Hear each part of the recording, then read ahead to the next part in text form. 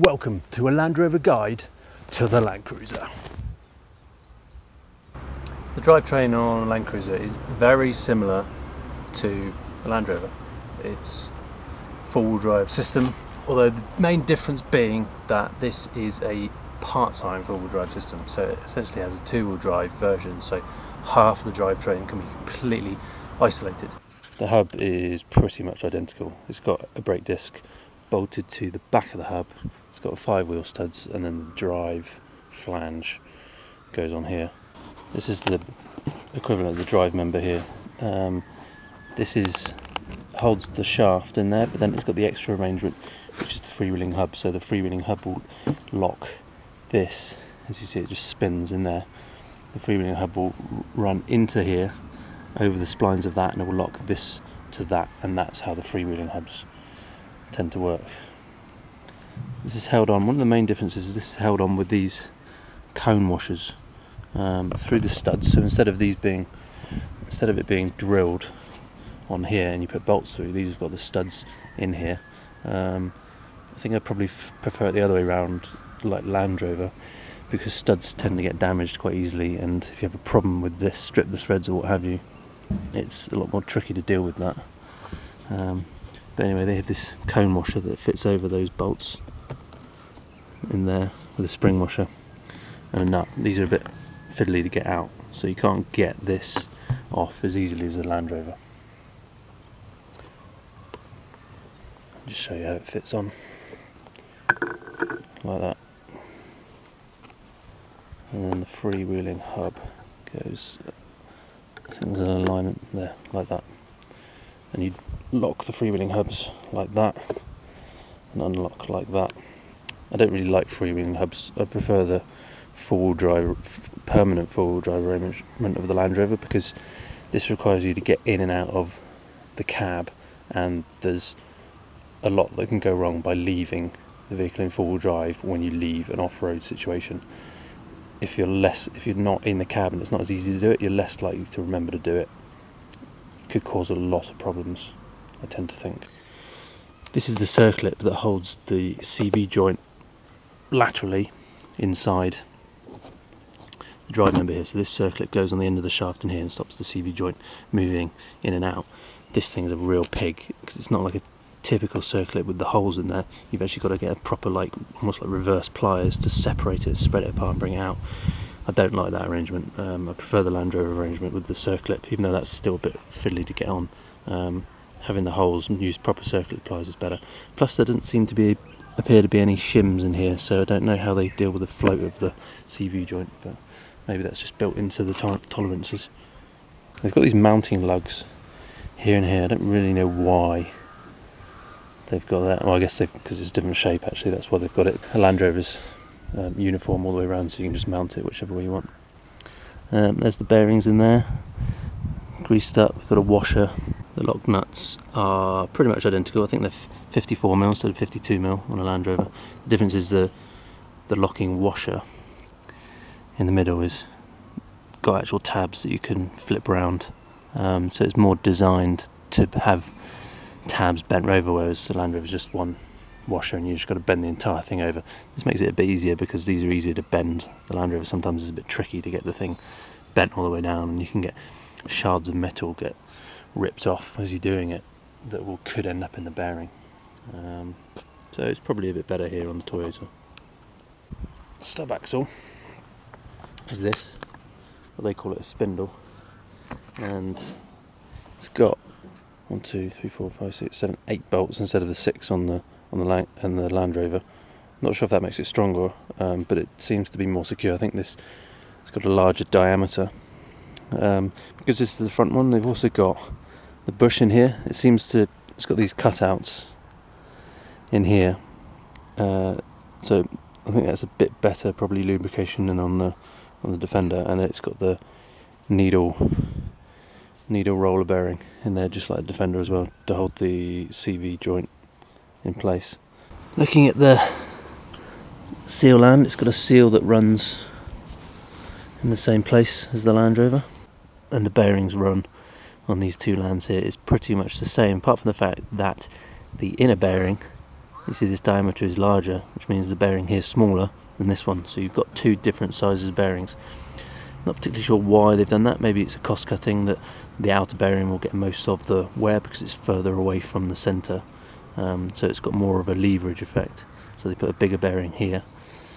Maybe it's cheaper to put a smaller bearing there, but it's just a bit more fiddly, I guess, to buy the different bearings. So the spindles, the stub axle, pretty much identical. I guess +1 for more bolts, it looks a bit stronger, the mounting, but -1, the bearings seem a bit more fiddly.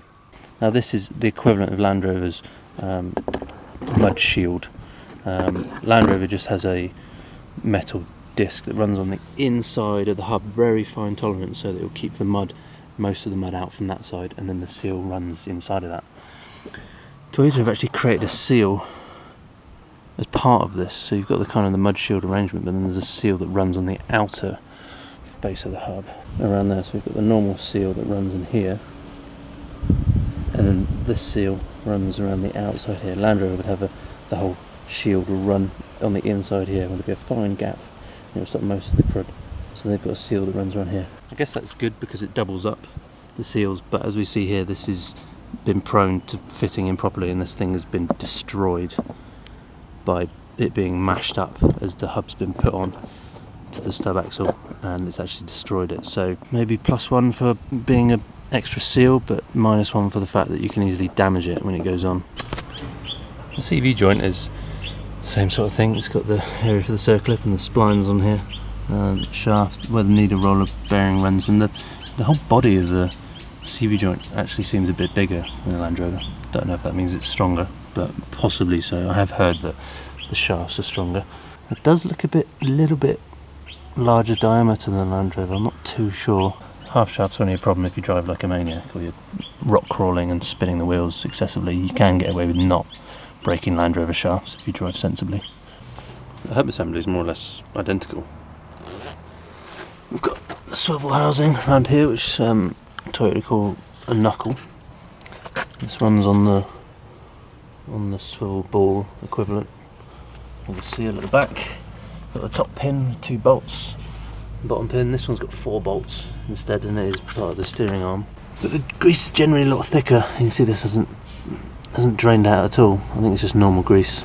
The swivel housings here are actually part of the axle. On a Land Rover they bolt on, so you can replace these as they wear.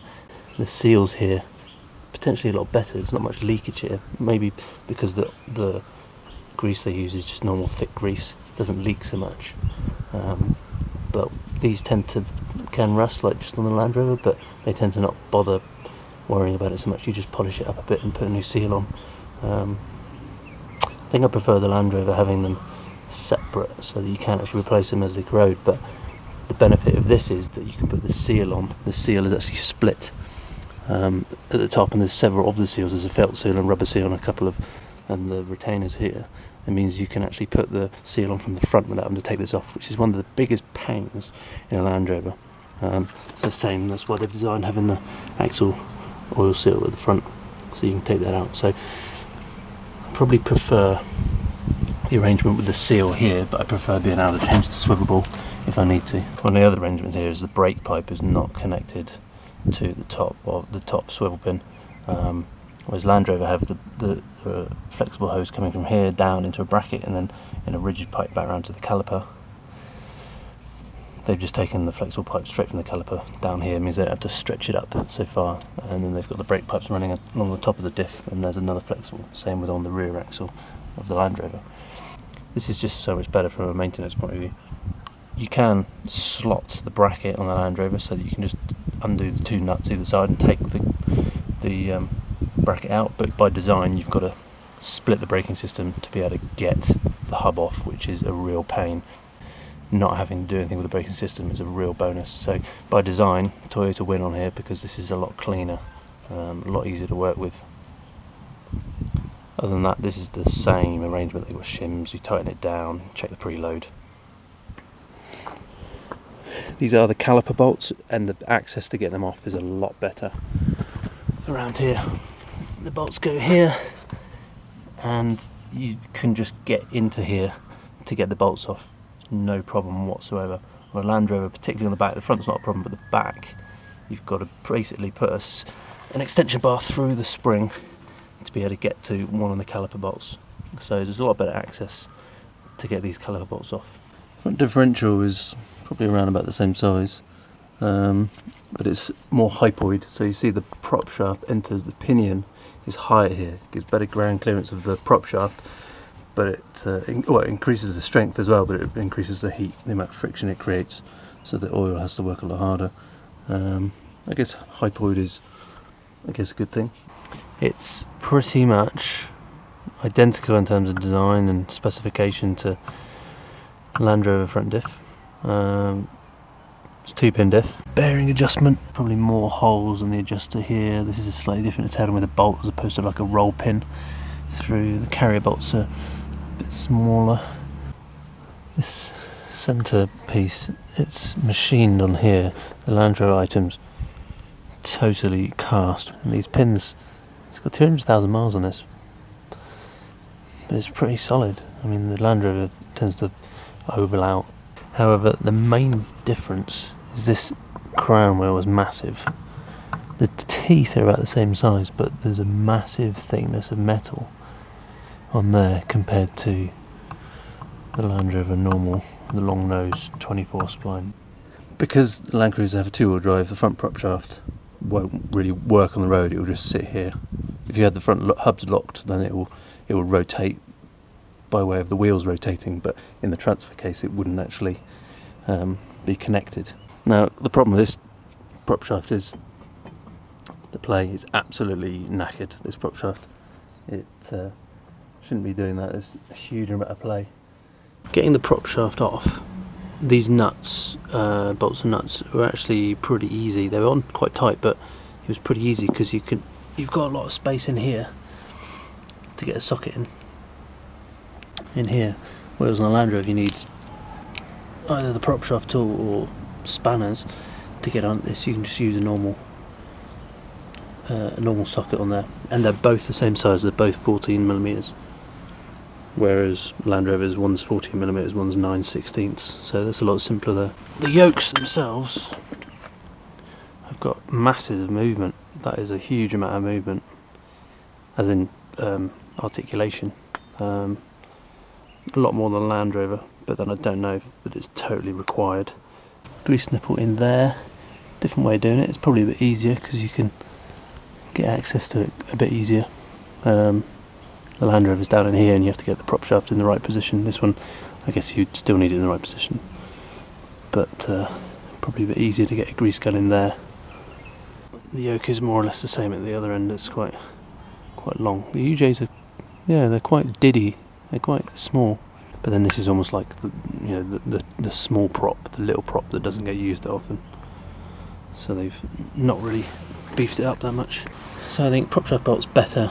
Prop shaft itself is probably a bit less heavy duty than the Land Rover one. And then right here, and then the rear prop shaft is quite long. As you can see, it's quite a beast because this is an extended. It's the pickup. It's an extended wheelbase, so it's a bit longer than the 110, but this prop shaft is absolutely massive. It's huge. I mean, the diameter on that is massive. I can hardly get my hand round halfway. That's massive, and the universal joints are a lot bigger, and the flanges and yokes are a lot bigger. I think that's because this car will mostly run in 2-wheel drive, therefore it's got the whole weight of the vehicle going through the rear prop shaft, whereas on the Land Rover it's permanent 4-wheel drive, so it's always split front to back. The rear diff actually seems pretty big. I mean, the axle tubes don't seem that wide a diameter really, and they do have a problem with Land Cruisers with them cracking the axles around about where the leaf springs mount. But this diff just seems enormous in terms of its diameter, which means it's probably got a hefty crown wheel in there. So they've probably beefed it up because it is 2-wheel drive most of the time, and it's got to take the full weight of the vehicle on the road. It's also slightly hypoid, so it's slightly off the centre line down here. That's going to make it stronger. The rear diff's the one you want it to be generally the strongest because it gets most use going uphill. It's going to take most of the weight. If you're going to have any diff strong, the rear one's probably the one you're going to want to have with the most strength. So in general then, looking at all the driveline components, a lot of them are beefed up, and actually some of them aren't as strong as on a Land Rover, so probably on the whole it's probably fairly even in terms of the strength of the drivetrain. Maybe the maintenance is a little bit easier, certainly on the universal joints and the prop shafts. The hubs, there's bits that are easier, like say swivel seals and things like that, but there's bits that aren't as easy, such as the brake disc is held on by the subaxle or spindle. So there's a bit of pros and cons to both. I think the Toyota might just edge it in terms of design, ease of maintenance, but they're so similar. However, I do prefer the permanent four-wheel drive system of the Land Rover. I think it's just a better design. Having freewheeling hubs that you have to go and get out of the vehicle to lock, I think is a bit archaic. I mean, Land Rover used to have those on the series vehicles and got rid of them, so I think it's not ideal from a usability point of view when you're driving. But there are benefits to having a part-time four-wheel drive system. You can completely isolate the front differential and CV joints. If you have a problem with them, you can just completely disconnect that part of the vehicle and continue driving. So that's a benefit. But it just shows that Land Rovers are totally designed to be driven off-road. Land Cruisers, they got a bit of a compromise between on-road and off-road. Click here to go to the next video. Right here. That's where the button is. Right there.